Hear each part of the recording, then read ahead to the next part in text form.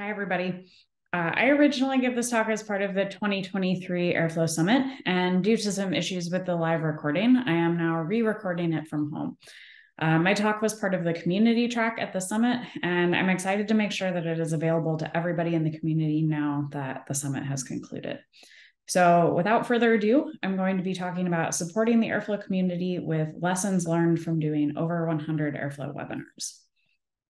To start with an introduction, I'm Kenten. I lead the developer relations team at Astronomer. As with most people in DevRel, I did not start off here. I've been a data engineer myself and worked in the field, but dating back to around 2019, or in the days of Airflow 1.9, if you measure time that way, all of my roles have been at least partially about helping folks adopt Airflow. I really enjoy this work, and I'm excited I get to focus on it so much now on the Airflow community. So bringing that to my talk today, I'm going to dive into how developer relations helps the Airflow community. What is the purpose? What problems can DevRel help solve? As you've guessed by the title, I will spend a lot of time specifically on Astronomer's webinar program, and I'll walk through 5 lessons that we've learned from doing these events now many, many times. But to start with why this is important, everybody is probably aware that the Airflow community is pretty big. But even to me, these numbers are pretty staggering, and I live in this stuff every day. Airflow is used all over the world. It has over 13 million downloads a month often, and more than, well, I said here 2.4 thousand contributors. This is actually wrong now. I think it's 2.6. It was even wrong when I gave this talk at the summit. So even after a couple of weeks, this is out of date. But with all of that, it's one of the biggest Apache projects out there. I think this contributes. So yeah, it's actually pretty hard to keep up with. And the ecosystem around it is enormous as well. So there's a huge network of providers, external tools, and more that make Airflow the flexible tool we all know and love. And the project also moves really fast. So new Airflow releases are frequent and they are consistent. Minor releases, especially in the last couple of years, come out every 3 to 4 months. Another slide that it's actually quite difficult to keep up to date. You can see that even with squishing everything together, we can only fit even the last kind of 2-ish years of releases on this slide. So there's a lot going on. And these releases are important leaps forward for the project. They're not just, minor tinkering with how the scheduler works under the hood, although scheduler improvements are certainly included in releases. But rather, these releases, contain pretty game-changing new features, things like dynamic task mapping, data sets, testing and debugging tools, UI updates, way more than I could talk about here or again fit on these slides. But these things really change not just how you use Airflow and kind of the day-to-day experience, but the actual use cases you're even able to implement. But despite how great the improvements are in each release, we know that people can get left behind. Many users do not upgrade right away or are even very delayed in doing so. I know sometimes this is due to organizational constraints, so this certainly isn't to say that every DAG author doesn't want to upgrade right away, but we know for a variety of reasons this just doesn't always happen. Sometimes, again, it's even very out of date. This quote at the bottom is unfortunately from a webinar we did just a couple of months ago. But even though that's obviously an extreme case, we often see that even if people are staying relatively up to date, they may not be taking advantage of the latest and greatest features. They might not know they exist. They might not think they're relevant for them. Maybe they can't find the time to ever implement them. So what does DevRel have to do with this? Again, we obviously think that that's not a great sign for a project that's moving so quickly. We want everybody to be getting the most out of Airflow and taking advantage of all of the great developer time and effort that's going into this. So our goals for Airflow from a DevRel perspective can generally be summed up with these points. We want to ensure that existing users know how new features can make their lives easier, new users to know Airflow can support their use case, and everybody to know how to implement the features they need and get them to production. These are all equally important, and they all serve to strengthen the Airflow project.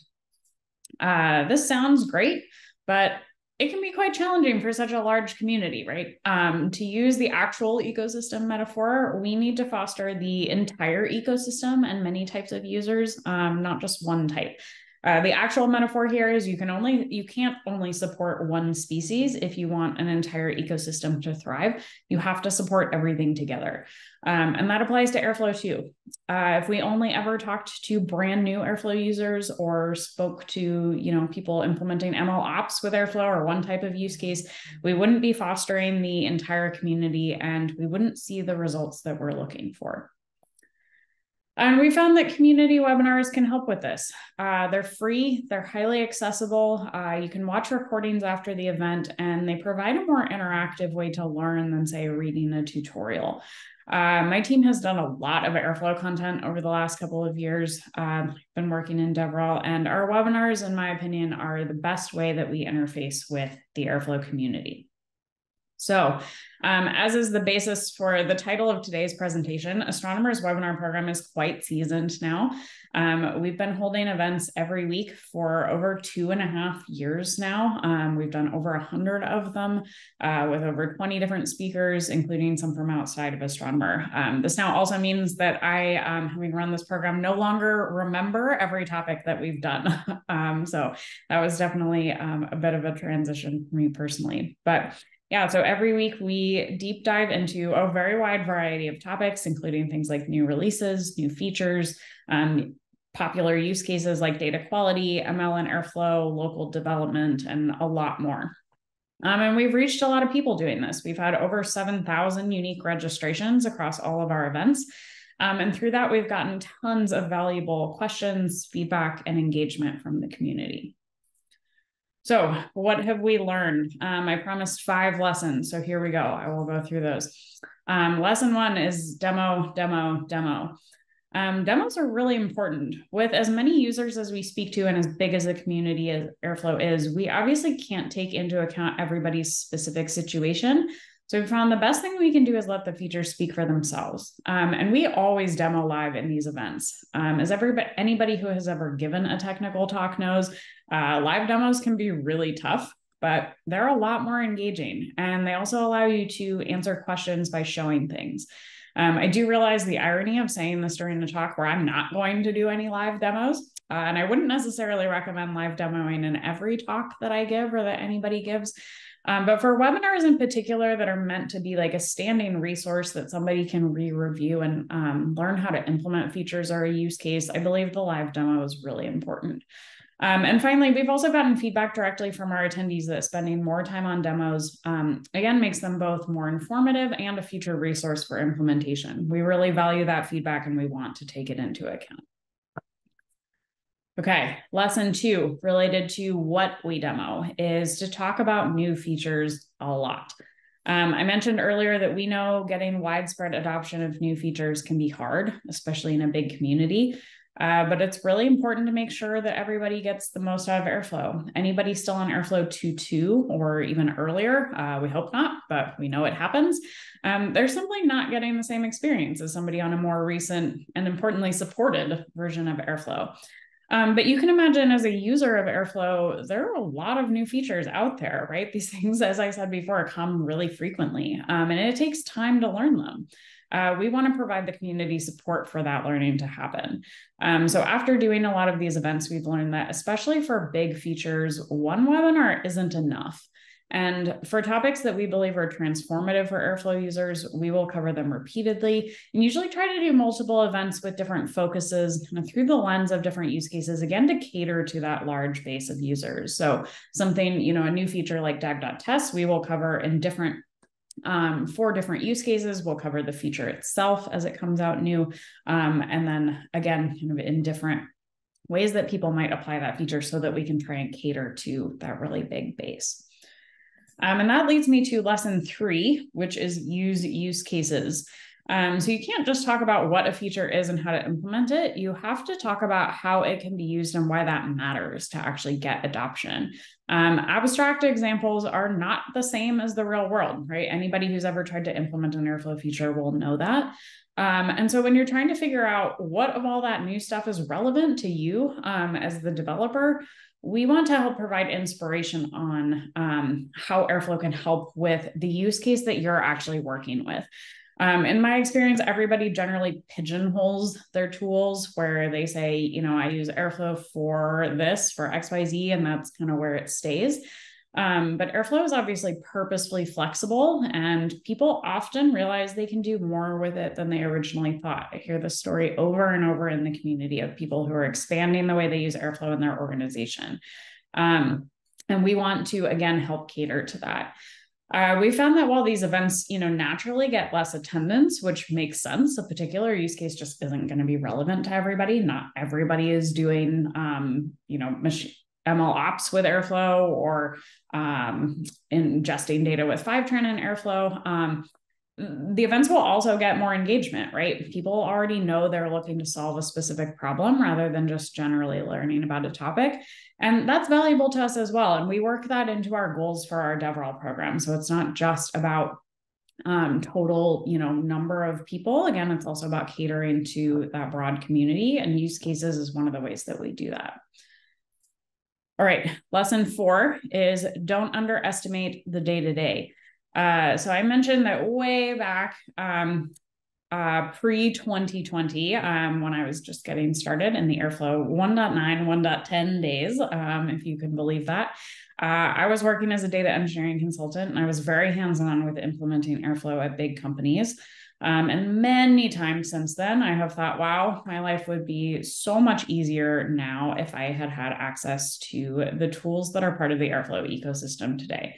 I spent a ton of time fighting with local development environments, struggling to test my DAGs, generally breaking production much more than I would have liked, given that I was also the one that had to fix it. But all of that to say, right, the process of developing DAGs, testing them, debugging them, and getting them to production is, I would say, not super shiny, but it's one that every single DAG author deals with, right? This is just part of the Airflow experience, and it's really important. Small improvements here, things like the dag.test function that I mentioned earlier, they can have a huge impact in the day-to-day. I'm pretty sure there were at least several talks at the Airflow Summit just about this topic. And so unsurprisingly, we consistently find that this day-to-day stuff is frequently requested and very widely attended. So again, we want to cater to what is going to help the Airflow community the most, and we will continue to cover things like this with our webinar program. Okay, and finally, lesson 5 is community over code. This was a track in the Airflow Summit for some of the talks, and it was there because we know that Airflow is only as strong as its community, right? Great code alone is not enough. And we try to take that mentality into our webinars as well. We're talking to people, not just presenting technical implementations. It can be, hard to remember that when you're doing these things virtually via Zoom, you're just talking into the void, but we really try and remember that there are, people on the other end of those computers. Basic things here go a long way, and I put basic in quotes because these things, sound really simple, but they can actually be quite challenging to implement at scale and every single week. But that to us, that looks like, having quality presentations that are easily understandable, interesting, and again, take into account the feedback that we get from our attendees. That's really important to us. We want these to continue to be personal kind of events. We try to make our content as accessible as possible, so we always provide recordings. This is something I believe in very strongly. Airflow is a global, busy community. Not everybody is going to be able to join live. As much as I'm continually impressed by the number of people who join from what I would consider crazy time zones for working hours at our live events, and I love to see them there. We understand that's not always possible, and we want to ensure that nobody misses out because of that. So these events will always remain free, and again, remain recordings available after the fact. As I mentioned before, these events are successful because they can be more engaging than, say, reading a tutorial or a blog post. And part of that is because we have an open chat and we always do live Q&A. Also things I believe very strongly in. This is so people can get their personal questions answered. It's not easy to be put on the spot like this. You can imagine how I felt doing live Q&A for a webinar on debugging Airflow. As I joked that maybe one of the only ones where it was more difficult for me as the MC working behind the scenes than the actual presenter. But again, it's really worth it for people to get that personal help and feel heard. And it also gives us really valuable feedback, right? We get to understand what people are struggling with, what use cases they're working with, what could be improved in the Airflow project, what could be improved in our content. And we're taking all of that feedback and using it for our work, and we're feeding it back to the Airflow community.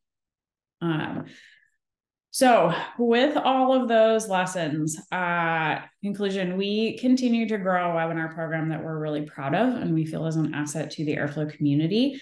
And the program is ongoing. We look forward to the next 100 webinars and what we'll learn from those. We've got a lot of great topics coming up in the program. Some of these have happened since the Airflow Summit when I wrote this slide.